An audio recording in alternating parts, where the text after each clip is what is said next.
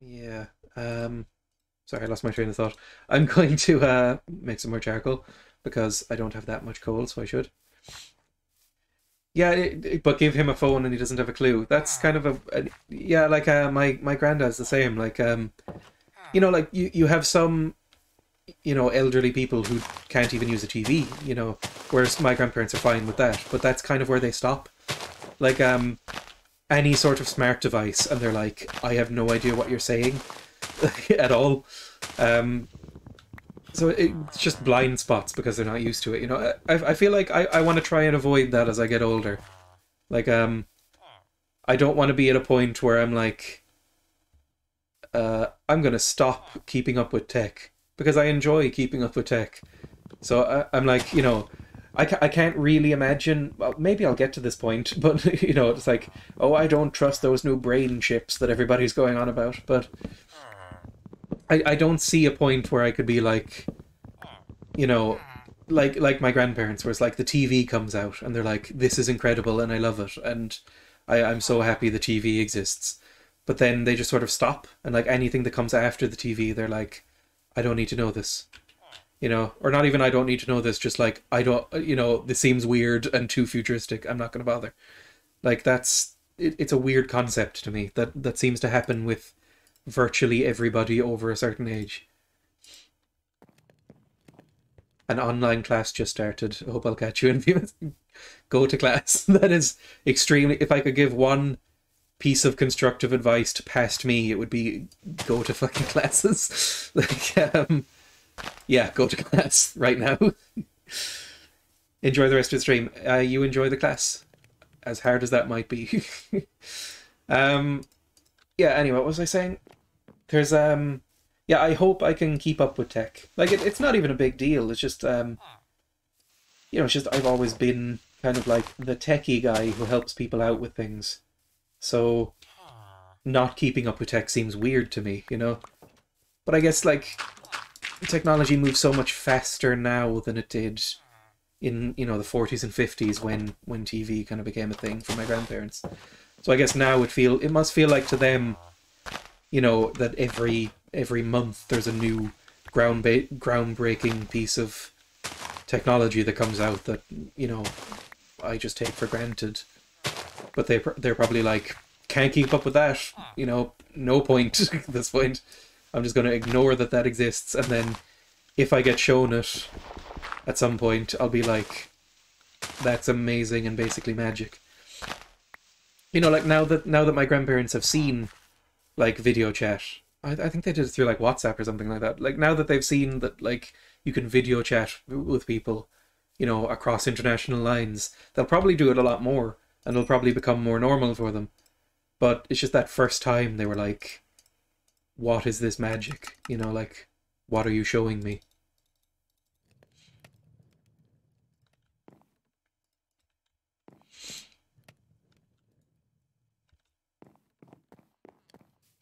It was cute though.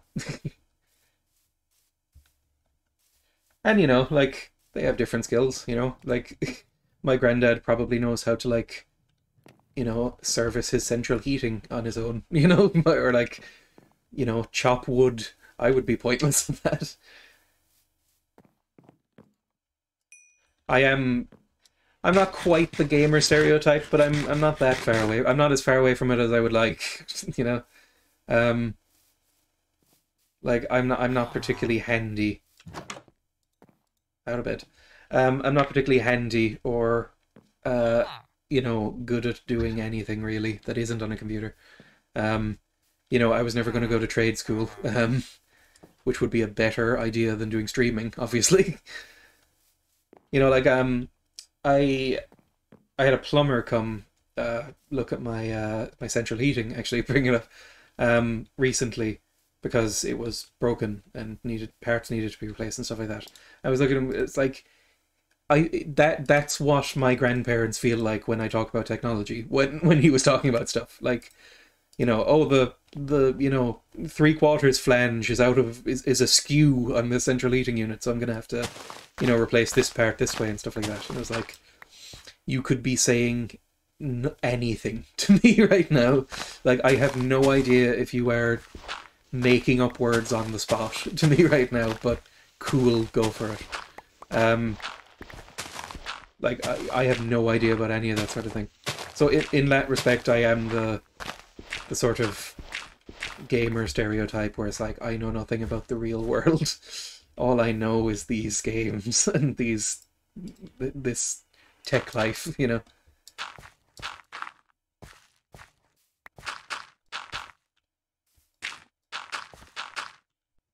Which I'm fine with. Like, I'm not like, you know, I'm not really in any hurry to learn a trade, to be honest. I've the most DIY I've done around the house recently is I changed a tap on my sink and was like, this feels interesting because I've never done that before. And then I built a small wooden ramp for my guinea pigs so they could get on the couch without like having to be picked up. That's the extent of my my like mechanical knowledge, or my my handyman knowledge. Is I could wood glue some like carpet tile onto a plank and like put a little hinge on it so that it could clip onto the couch.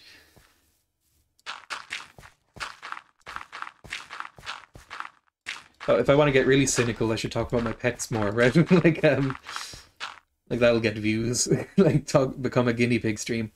I adopted. I said that as a joke, but I am going to do it. I adopted 2 guinea pigs during the lockdown because why not? I like guinea pigs a lot, and my my girlfriend who I live with was like, I don't know about guinea pigs. I don't know about rodents. And then we went to like a petting zoo or whatever, and a guinea pig came up to her and let her touch its nose. And then the next day she was like, okay, I'm on board with guinea pigs. Like, let's get some guinea pigs now. So we adopted some guinea pigs. Bought like all the cage and stuff like that. And we're I'm being like the stereotype of like the hippie vegan with them, because I'm letting them like free roam. Like, they're never actually sealed in their cage. Like the last time I closed their cage and like kept them penned in was probably about 3 or 4 months ago. And we only got them recently, like I said. But like basically as soon as they were house trained and realized what a litter tray was for, they were out and like left to kind of just roam around the house. Which has only had a couple of like disastrous hiccups associated with it. Like they brought down my internet for about 2 hours because they partially chewed through the DSL cable that feeds into the modem on my desk right now. So they're no longer allowed into the office without supervision, because they will just do that again probably.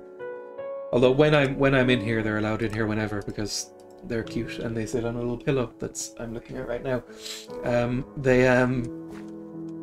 They're cool though. They're Abyssinian guinea pigs, which I've never seen before. They're like extremely fluffy and long-haired, like slightly long-haired. They're not like those bizarre-looking show pigs that have like hair that looks like, you know, a woman from the 70s.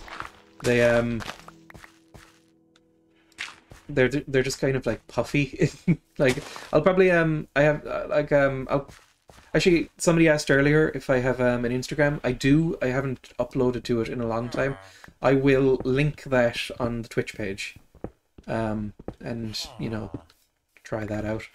But what I'll probably just upload on it is, I think what's up on there now is like some portfolio of work stuff from like graphic design classes and stuff like that. But what I'll probably upload there is kind of just pictures of the guinea pigs and maybe some stream information, that kind of thing. Nothing particularly important, but that might be fun. So I'll probably resurrect that account in a bit. If you don't have Twitter, so I'll post that. I'll probably advertise. I will inevitably use Twitter more, because I just...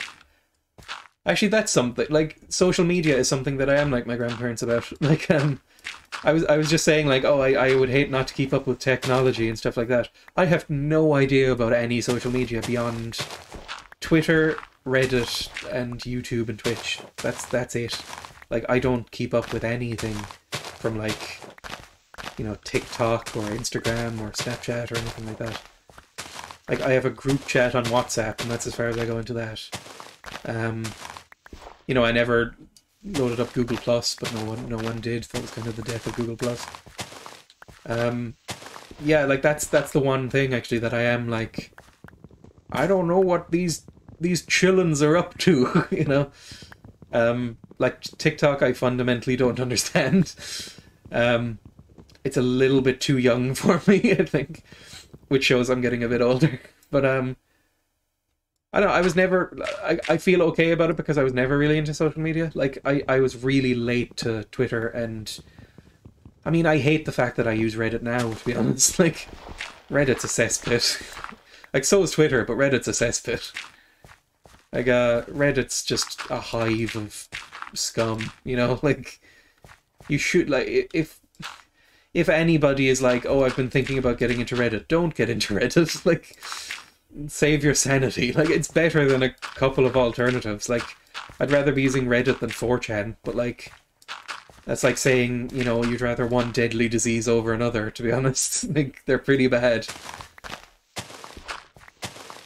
But like, talking about Reddit, I've curated Reddit to the point where it's quite nice now, at least on my phone, because I culled and blocked about probably like 250 subs. Like, basically for about a month or two, anytime I was mindlessly scrolling through Reddit and I saw anything truly heinous, I would just like click block on the subreddit, and my life got instantly better because of it. Like, I got way less mad at things like nonsense. So that was really good and a good thing for me to do. I've been trying to use Reddit less because even without that, like, like the next step would be blocking users, and at that point, like, that's just a job. So I don't want to get into that. But Reddit is not a great time. Like, there is so, like, Reddit, it's like 4chan, but without the barrier of entry of saying that you use 4chan. Like, I've come to realize this, it's like 4chan without as much stigma. Because 4chan has probably more stigma than is earned. I hate like, I've been on 4chan like 3 times in my life, and it was genuinely off-putting every time. But I feel like, people talk about 4chan like it's the apocalypse, But I feel like that's a little bit unearned, but Reddit, I think, gets too much of a pass. Like, Reddit is bad,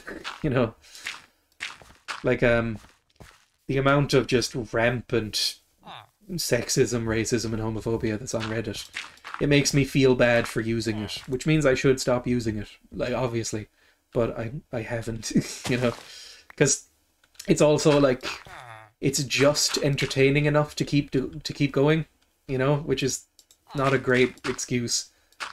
Like, yeah, it's just fun enough to use Reddit that I keep using Reddit.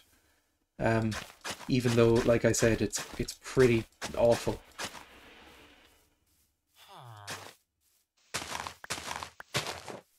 I don't even know what I said I was going to start, try and start the same way I did last time. I've kind of just resigned myself to this village is so off-putting to look at. Like, I really wish they would have fixed at this point the was that, oh, that's a villager.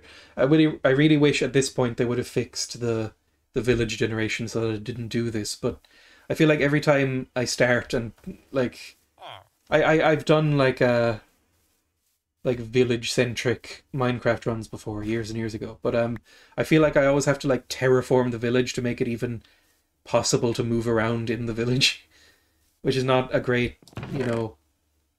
compliment to their world generation algorithm. Let's go sleep again. I should get my own bed at some point. Like, I need to clear out a lot of these trees. I love that you can shove them out of the bed. Like, that wasn't a thing before, I'm sure. Like, I'm sure you had to, like, wait perfectly until it was night before they could get there. I should mine more stone so I can build steps. And then, yeah, what I want is iron, because what I want is some decent iron gear. And some... What am I saying? Some decent iron gear, and then some decent iron armor, and a shield. Like, the first things I'll be upgrading are probably sword and shield, because this is hardcore. And hardcore is a nightmare if you don't have a shield. A shield is probably the most useful thing that they added into the game, actually, in terms of combat, when they revamped combat, because it almost completely nullifies, like, creeper damage if you get in their face with a shield. Even if you're, like, unarmored, it'll probably save you, which is huge, because easily, like, I think I mentioned in the first run that half my runs on hardcore mode end in a fall, like just dropping off something without really paying attention. The other half are always creepers, like almost universally creepers kill me in this game. Because I tend to play, I have it up a little, I'm actually going to turn it up a little bit more, but I usually have the sound off when I'm listening to podcasts or something.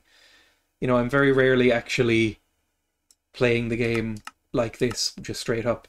I usually have music or podcasts on in the background, which I can't do here because of, you know, the obvious I would get sued kind of ramifications that would have.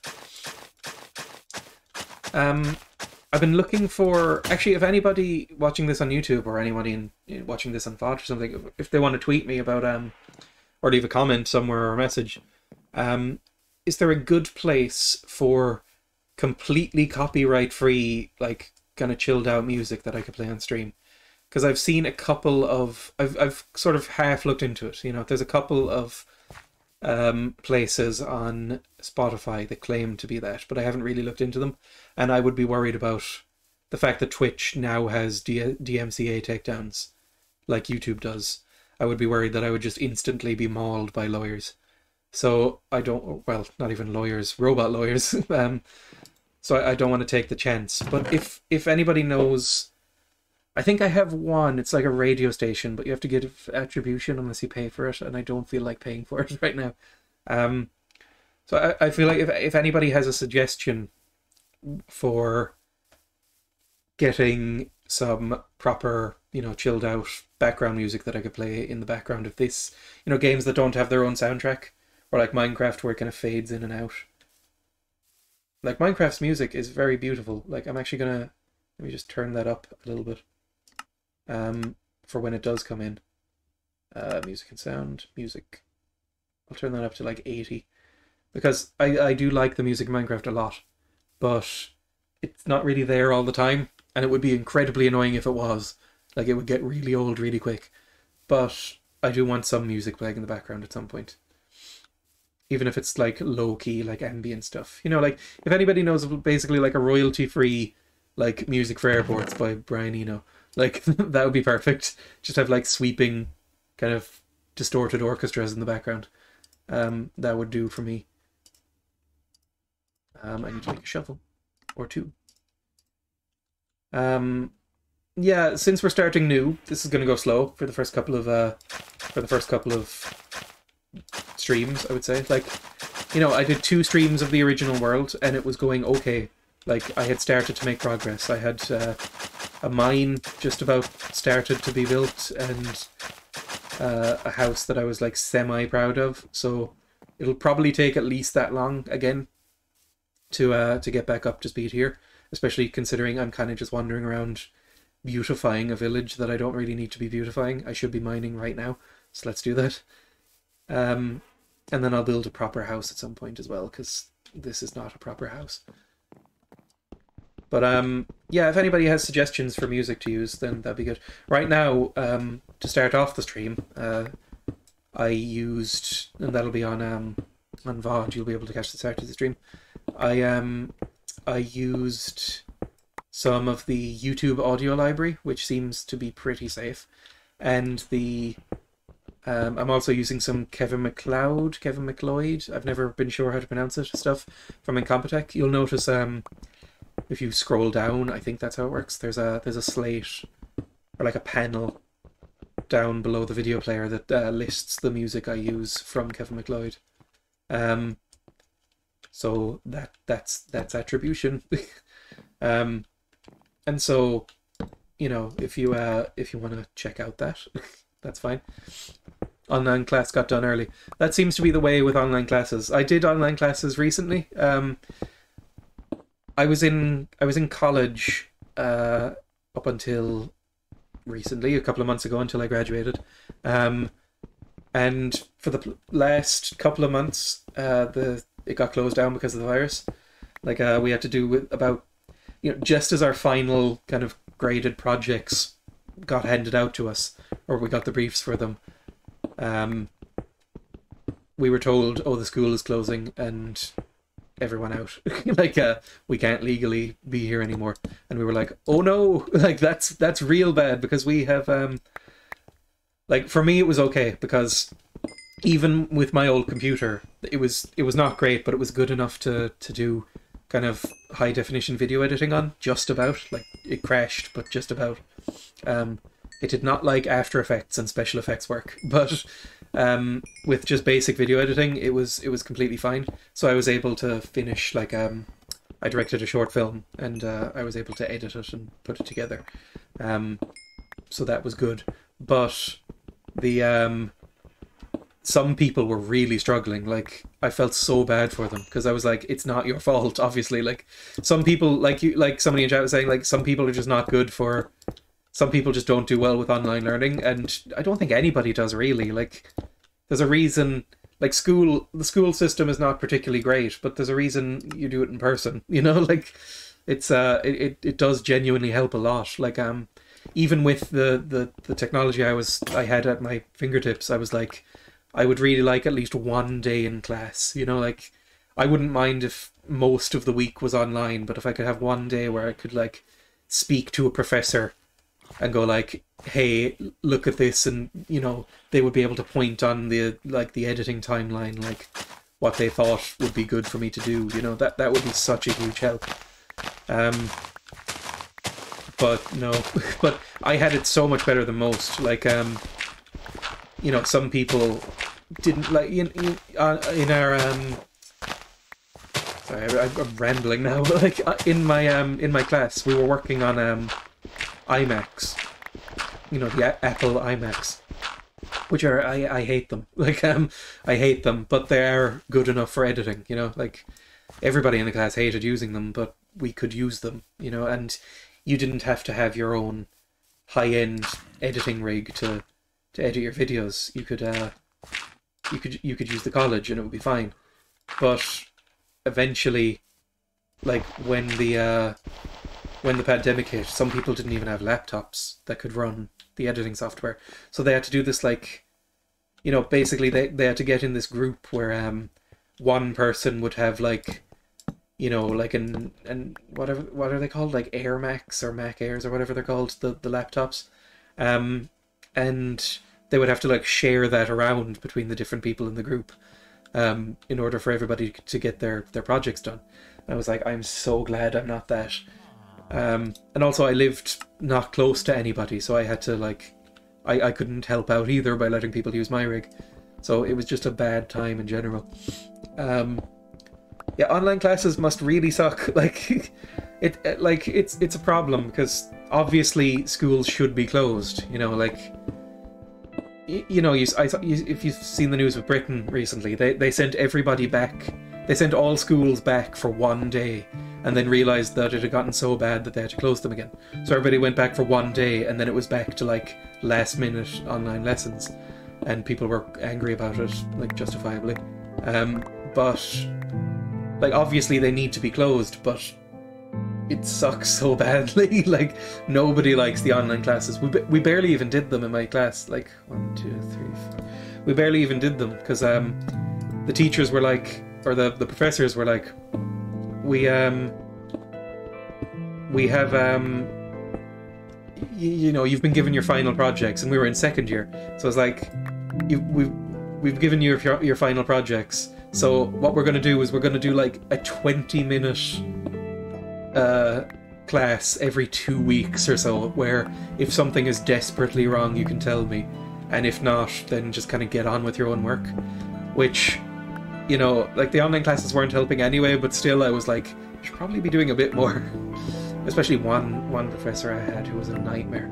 Like, this professor, like if you're dealing with online classes, if you have projects, like, you know, if you're in secondary school, there's probably less of a concern, but like, if you have projects, like college stuff, that you need to hand in, or even like, yeah, like paperwork that you need to hand in, like essays and stuff like that, you submit them online, and there's probably, you know, depending on where you are, like in Ireland, there's a service called Moodle, I think it's called. Yeah, it's Moodle, where it's like a state-sponsored service where teachers are meant to use it to allow students to submit digital work, right? So it's like, even before the pandemic, we were using that. And eventually it got to a point where one of the teachers decided not to use that. Like this like well-reviewed, well-liked service that everybody else was using. He was like, no, I'm going to build my own website that doesn't work. And you're going to have to submit your projects in there, even though there's like a file size limit that means you'll have to compress them to nothing. Like, it was just such a hassle.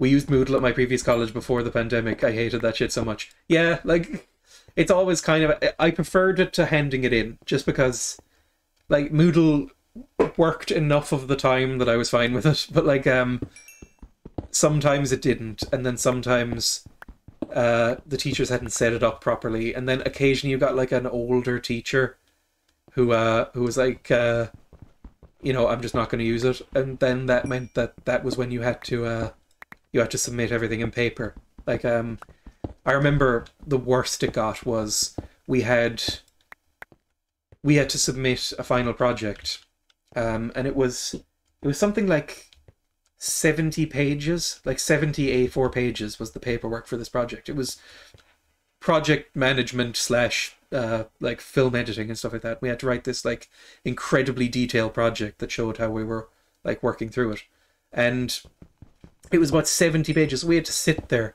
and print out 70 pages and then bind them together with like clips and a binder and hand them in to this teacher. And it was like, everybody in the class was like, can't we just email this to you? Like, or do Moodle or something? Because like, this is a nightmare and it's going to destroy the printer probably. Like, you know, each person had to, or like, I think we were in groups. So it was probably like, you know, 6 people had to submit this. So it was like 6 by 70 pages, you know? And it would have been worse, like they had to, because of the pandemic, they had to force everybody to do online submission. My final project this year was 120 pages long. It was 120 pages of paperwork that I had to submit. If I had been in class, they would have made me print that out. And I'd be like, no, I'm not going to print that out. But, so that was kind of the tiniest silver lining of the, you know, deadly global pandemic. I don't want to be too cavalier about it.